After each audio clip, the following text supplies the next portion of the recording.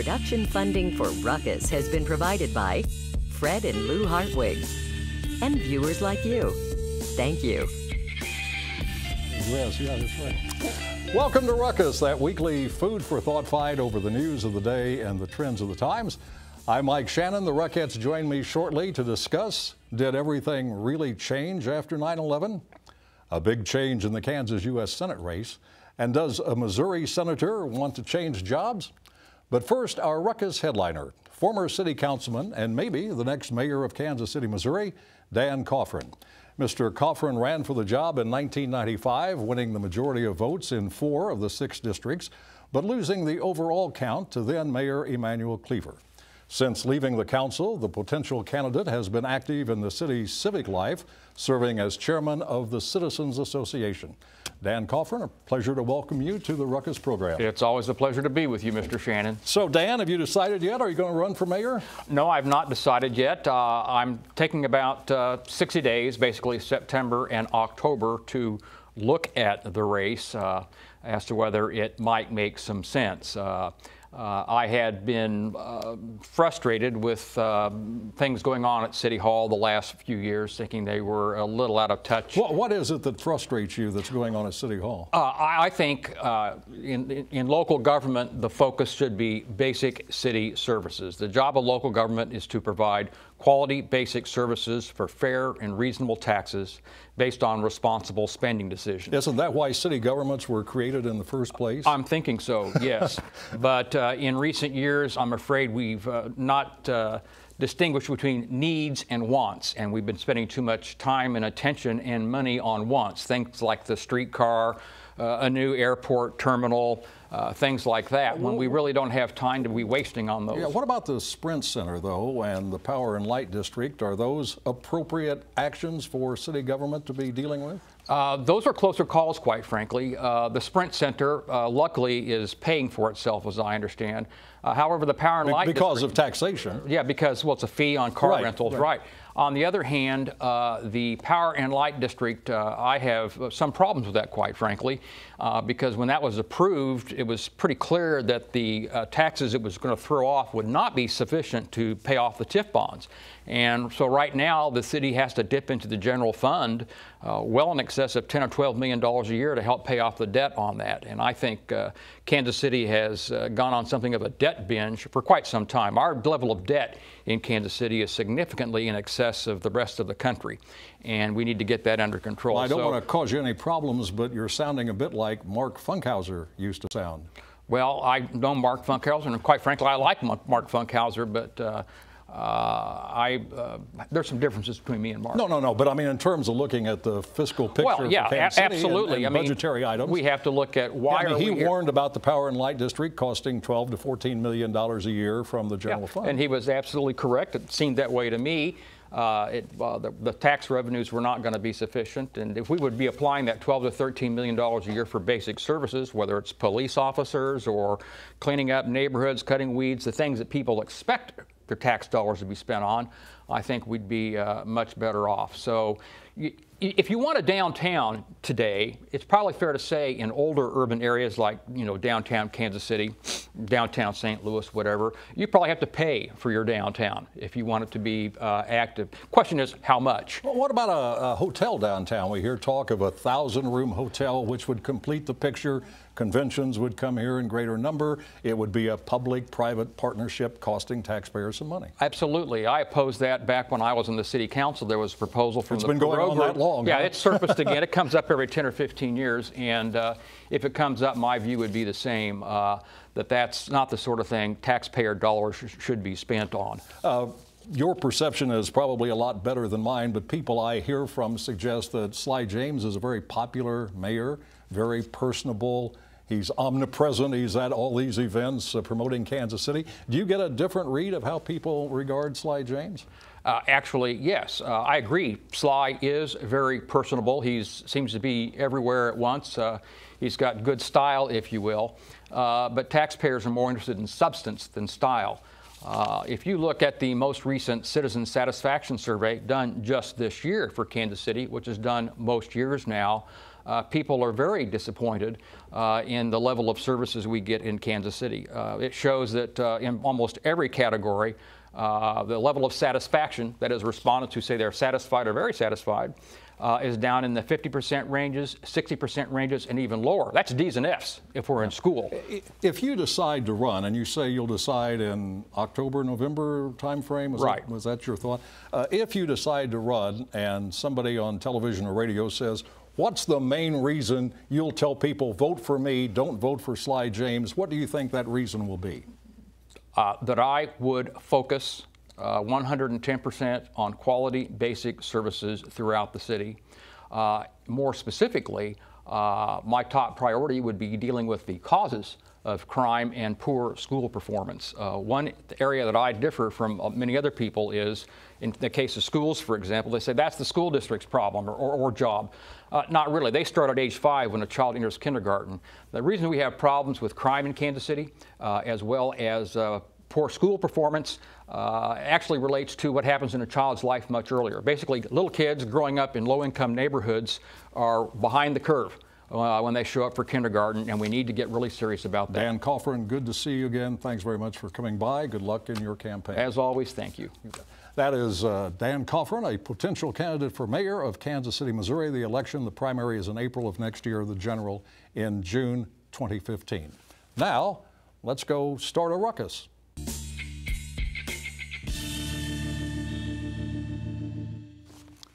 Well, everyone is assembled, so let's meet the Ruckettes.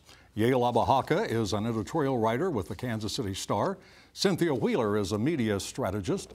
Lisa Johnston is a I said your name wrong. Lisa, well, this is your first time here. Lisa Johnston is a columnist and political consultant. And of course, Woody Kozad is president of the Kozad Company, a government relations firm. A special welcome to Lisa and Cynthia here on your first appearance with the Ruckus panel.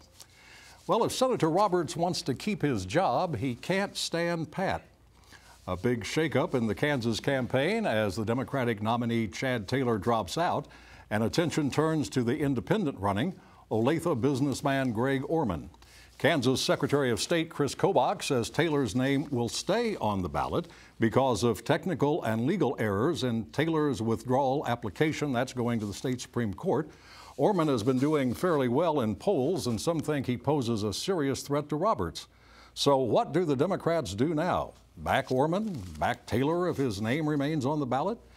Lisa was the party's nominee in 2010. So you tell us, what do Kansas Democrats do now in this situation?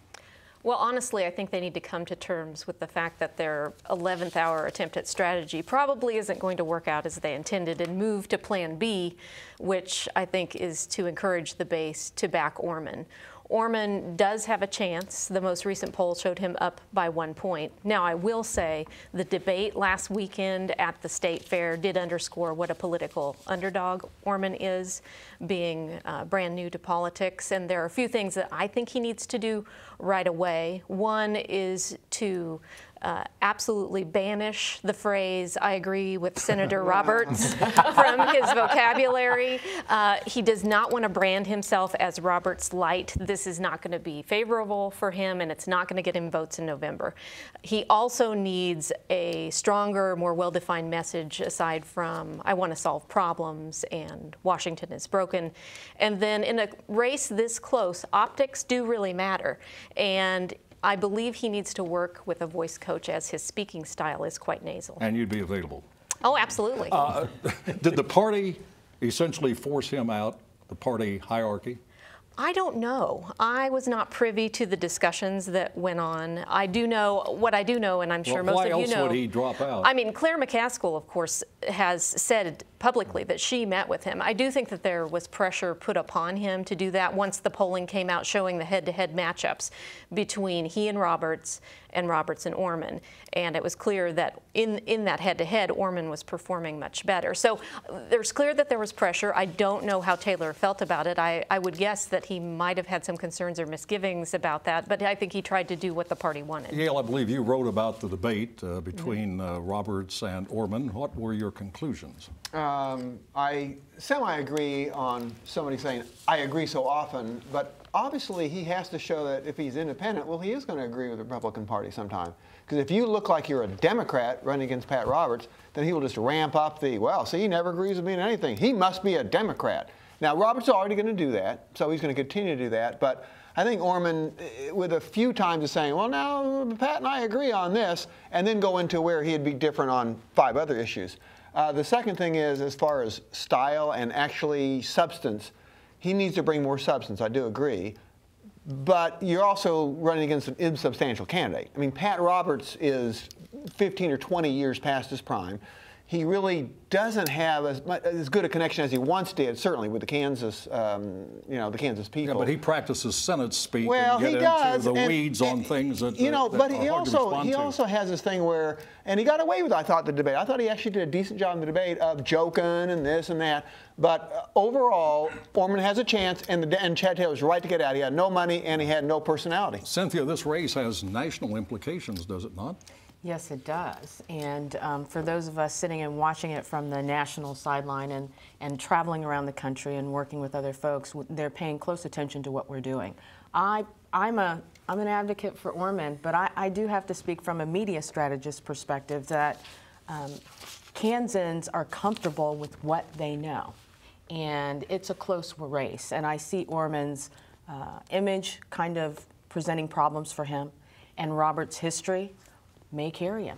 And Woody, Republicans are really poised to take control of the Senate after the midterms, and certainly Roberts being in a tight race was not part of the calculations. No, it wasn't. Democrats have the same problem in a couple of races that they thought they had locked up. But this one was not in their calculations. Part of that has to do with the fact that the National Senate Republican Campaign Committee is pretty much out of touch with what actually goes on in the states and what perceptions are out there. You know, they made a fiasco out of the Senate race over here by getting Bruner to run and thereby nominating Todd Aiken, which wasn't their plan. So I think, this causes them to spend money where they weren't going to spend money, put a lot of effort where they weren't going to put a lot of effort. I think their strategy has to be a lot of this joking stuff that you talk about with Roberts. They got to remind people of why they like Pat Roberts, that he's a good guy, and then say, before you fire him, shouldn't you know who this guy is? And that's, to me, that's your campaign. In the history of Kansas, 29 senators have been Republicans, 3 have been Democrats, 2 have been populist. Not yet have we had an independent elected senator from the state of Kansas. Well, there's speculation that Missouri Senator Claire McCaskill is toying with the idea of running for governor in 2016. But what would such a decision cost her? The state attorney general, Chris Koster, is already in the running, and both he and McCaskill are Democrats. McCaskill ran as the party's gubernatorial nominee in 2004, losing to Matt Blunt, son of the other Missouri Senator Roy Blunt. Let's start with a question. Is this just idle speculation, or might it have some real substance, Yale? Well, I think it depends a little bit on whether McCaskill is in the minority party in about 6 months. That's part of it. I think she'd be a great governor. She's gotten a lot of attention on the national stage, but it's not like she lives for that and is going to run for president, as she, told Rachel Maddow last week. She's not going to run for president. So, okay, so you're in the Senate. And look who came back and has been a damn effective governor, Sam Brownback, in getting his plan passed. Now, it's a horrible plan in Kansas, but if you have a governor who has real power to turn a state around, and the state of Missouri is going downhill fast in all kinds of financial issues, and certainly in abortion issues and gun issues, things like that. McCaskill would be a real leader in turning the state around. However, you asked if it's idle speculation. Yeah, I think this is a silly season, so all things are possible. In 2 years, if there's still a majority party, I don't see why she would want to do it. You're in the Senate, and you have a powerful voice. You mentioned the Rachel Maddow interview on MSNBC. The very liberal talk show host had Claire McCaskill as a guest. And if Claire has aspirations beyond governor of Missouri, she must have loved this conversation. I'd be asking you if you're running for president. It's just kind of an awkward, awful question.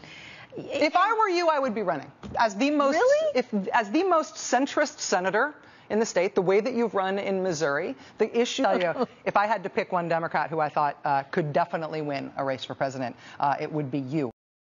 What do you think about that, Lisa? Do you think she's real embarrassed by that interview? Oh, I don't think she's embarrassed at all. I'm sure she loved it. You know, as to the question about whether or not she'll run for governor, I think she'll test the political winds at the time.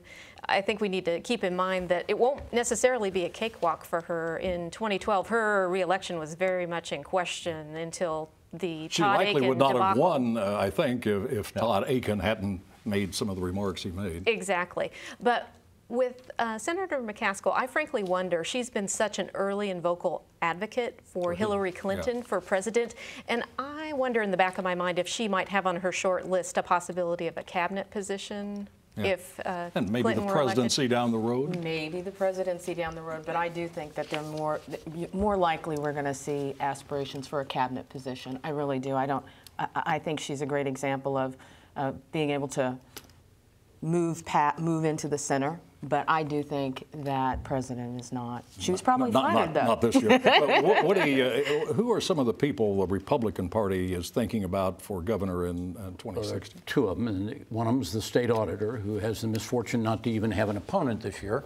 And nobody knows his name. And when the election's over, they still won't know his name because he doesn't have an opponent. What is his name? Tom Schweik. And the other Yale knew his name. The other is Catherine Hanaway. Yeah. And Catherine be a formidable candidate, I believe. And look, if Claire doesn't get into this race and Koster runs in the Democratic primary unopposed, I think there are a fair number of people who mistakenly, in my opinion, believe then Koster's in. And that may make it hard for a Republican to raise money. If she gets in this race, the Republicans will start getting their checkbooks out and getting serious about this governorship. And Woody, in about 30 seconds, can you review for us the veto session that is in? Well, I'll tell you how they, I'll just leave it to the Speaker of the House, who was tweeting on the following: hashtag Nixon's bad day. And that's pretty well it. Since the Civil War, we've had 8 vetoes overridden. Counting the line items, he had 50 yesterday. Take the line items out, he still had 10. More than the total since the Civil War. A couple of headlines. It wasn't a good day for said him. Missouri enacts 72-hour abortion waiting period. Missouri lawmakers expand guns in schools and cities. And those are the highly partisan things. Take a look at some of the other stuff he vetoed. It's amazing. You're looking at it. 2 of them were sponsored by African-American female senators of his party, and there's nothing controversial about them, and he vetoes them. And those 2 ladies are in there voting against him on nearly every veto. But you're cherry picking there. You've really got to go to the big issues, and the big issues were guns and abortion. And the people of Missouri spoke through their legislature. We want this kind of backward state. All right. And why 30-plus vetoes? Folks, we got to move on. It ain't just 2. 13 years ago this day, politicians and pundits said 9/11 changes everything. The way political campaigns are conducted, the way we deal with our political process. We will come together as we have in previous times when the nation's security was at stake. And for a short while, we did. Today, however, the polls show steep polarization, low approval ratings for the president, even lower for Congress, and a belief that the country is moving dramatically in the wrong direction. What happened? What went wrong? Who's to blame? Or what's to blame? Thought I'd save an easy first question for you, Cynthia. Well, thank you. I appreciate the easy first question. It's unfortunate. It's 9/11, and it's been kind of a quiet morning, I'm sure, for many of us. But I do believe that a lot changed. We lost our innocence. And when you really think about it, we lived in a society that had, we watched wars from afar and never thought that we'd see that kind of action in our own backyard. So we have no privacy anymore. A lot of, I mean, you know, you go. We have no privacy anymore? We have no privacy anymore. I mean, come on. Uncle Sam's watching, so is Google, who I love, by the way. But yes, I think we lost our innocence, and I've seen lots of changes.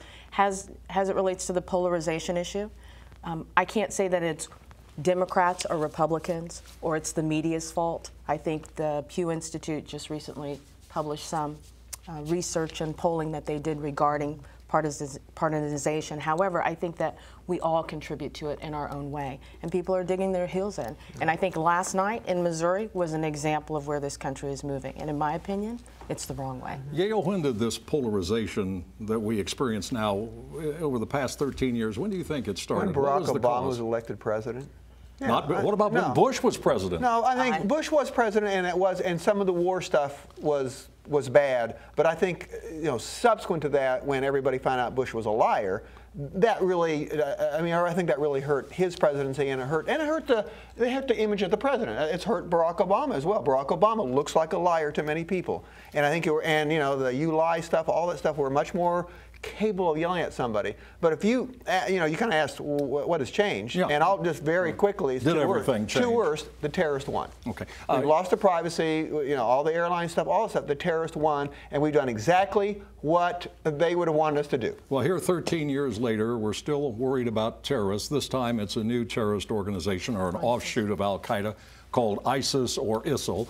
And the president went on primetime radio and television last night to talk about what was going to happen, and he offered this view. Our objective is clear.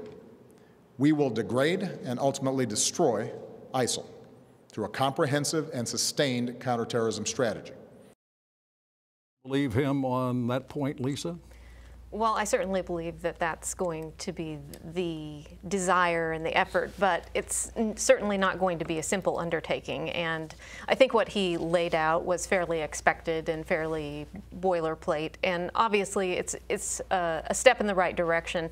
But I think it would be going too far as to say that it's a plan that will completely annihilate ISIL. We're going to have to see how things go. We're going to have to build this coalition. And frankly, I'd like to see them attack the financial resources of the group. I think that's going to be very important to crushing them. We've come a long way for Barack Obama from the time he ran for president, staying out of all wars, pulling forces out of Iraq and Afghanistan. Now we have airstrikes going on in Iraq and Syria. Woody, do you think, even though the president keeps saying no boots on the ground, that we may end up with U.S. boots on the ground? No, I don't. I think he's serious about that. I think he's got that. That's a fixation with him. And it will be a fixation with him sometime when it's a really bad idea not to have boots on the ground. He still won't do it. And if Bush was too ready to go to war, this guy is too rigidly opposed to ever getting himself into one. He's got another agenda, and foreign policy, period, isn't part of it. I mean, it just isn't. And as far as he's concerned, this whole thing's a distraction. Yeah. And that's what he wants to work on. He asked what changed. There's something I want to say. I've always been struck by the fact that in the run-up to the Civil War, the last presidents were Zachary Taylor, Millard Fillmore, Franklin Pierce, and James Buchanan. And the presidents we've had since Reagan left office are George H.W. Bush Clinton, George W. Bush, and Barack Obama. And everybody's entitled to his own opinion. I don't think that's a stellar group. All right, it is time now for Roast and Toast, where we celebrate or excoriate people and events in the news. Now, Forrest Holdeman is among loyal Ruckus fans who are roasting KCPT for changing Roast and Toast. And he says you should go back to the panelists and listen to them. They are leaders in the community. Reading remarks of unknown people is not very interesting. Okay, Forrest. This week we'll do it your way, and we will start with Woody. I'd like to roast Dan Cofran for that interview I heard at the top of the show, for part of it, where he clearly says that the present mayor, of whom I'm not the world's greatest admirer, isn't doing anything about basics in the city. And that's not true. The mayor has devoted a lot of money to basics. He's gotten the voters to raise taxes, in the name of all that's holy, for streets, for example. So, yeah, he's paying attention to a lot of glitz. But to say he's not doing the basics is not fair to the mayor. Yeah. Ditto. Double ditto on what you just said, because I big roast of Dan Cofran for trying to mislead people of Kansas City. However, very quick roast of Tim Jones, who last night said, "Hey, I'll bet they could actually, women could identify Tim Jones." Tim was Speaker of the Missouri House, the powerful Speaker of the Missouri House, and he said, "Hey, I'll bet if all the men left, the women could pass stuff here. They could pass that abortion bill." No, they wouldn't. There were only like 35 or 38 of them in the House. Nothing would have passed without the men being there, subjecting the women to their will. Lisa Johnston. My roast goes out to some members of Congress on both sides of the aisle who have complained and resisted a vote about intervening regarding ISIL. Leadership was the job that they were elected to do, which means stepping forward and proclaiming what you think is right for the nation. And if they're not willing to do that, they need to step aside and make way for those who have enough courage to lead this nation. Cynthia? Oh, I struggled with this. I am going to toast our fantastic Mayor Sly James for having the conscience to pull together a group of folks and stand against the Senate and make a public announcement about what's appropriate for his own backyard. As we brag about Republicans saying that cities should govern themselves, we watched a state legislator tell a city it couldn't. And finally, a toast to the Ruckus viewers who have stopped me at the Sylvester Powell Community Center at various dining locations, all right, maybe even at a bar or two, to report what they like or don't like about the revamped program. All have been polite. Several have offered constructive thoughts. Now, for some of those emails I've received, well, that's a different story, maybe for another time. We encourage viewers to contribute to this segment. To submit your roast or toast, you can contact us in whatever manner you prefer with the information at the bottom of the screen. That's Ruckus for this week. We're away next week, but back the following Thursday. Thanks for watching, and good night.